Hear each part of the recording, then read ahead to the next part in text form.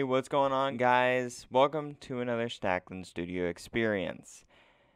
This one is going to be a gross one, and it's kind of a story time one, which I'm also kind of irritated with all the memes about YouTuber story time. But I this opportunity presented itself to me, so I'm not gonna, you know, not take it. So over the holiday season, someone in my family went out and bought some bacon jerky from Walmart. And this is the story of how Walmart essentially tried to kill us. So, if you don't know, I'm actually allergic to penicillin. My whole family is, and if we eat it or get anything like even close to it, like any of its cousins or anything like that, we turn into giant balloons and have to be taken to the hospital.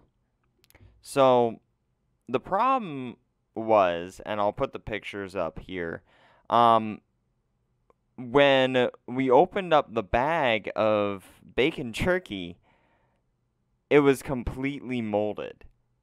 And again, these pictures are not for the light of heart, man, because this is gross. And it's unacceptable that Walmart and Jack Links tried to kill me.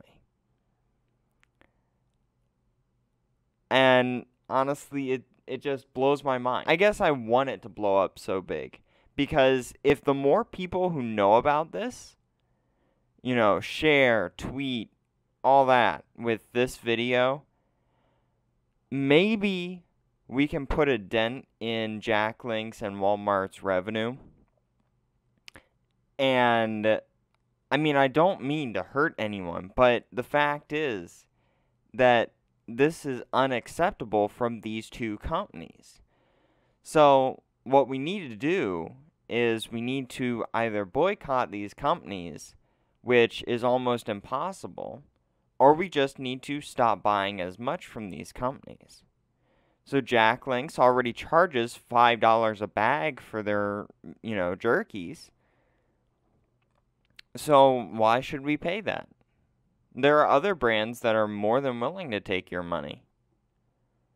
So take my advice, go with other companies, don't continue buying from Jack Links, and if you can, avoid buying from Walmart. I know that this video won't gain much traction and probably no one will care, but the fact is that people need to understand that this is a serious issue and we need to get it figured out. We need to get Walmart to stand up, and we need to get Jack Links thrown in prison, because this is completely unacceptable to bypass all of these various different levels of quality assurance and still deliver a product like this.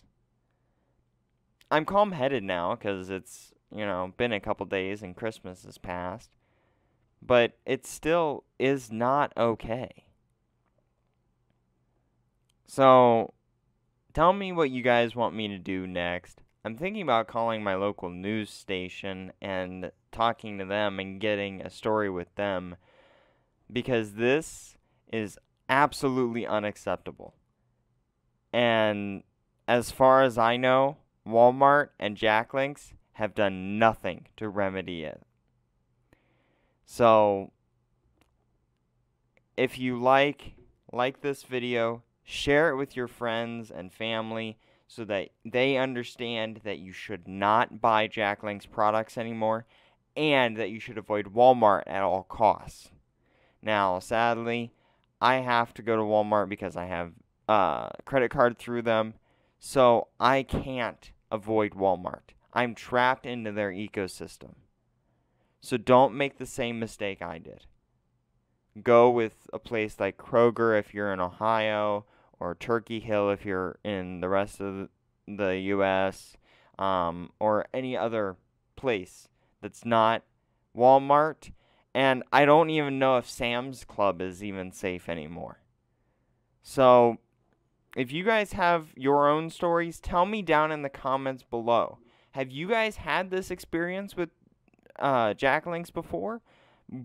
What experience stories do you have? Tell me down below, and I may even make a second video about this where I share your guys' stories. So, thank you guys so much for watching. If you liked, again, like the video, share it with your friends and family. And I'm not sure if this video will have gameplay or video. I'm recording the video just in case. But thank you again so much. Let us make 2017 the best year ever. So, as always, remember to stay loyal and stay subscribed. And I'll see you all next time. Bye-bye.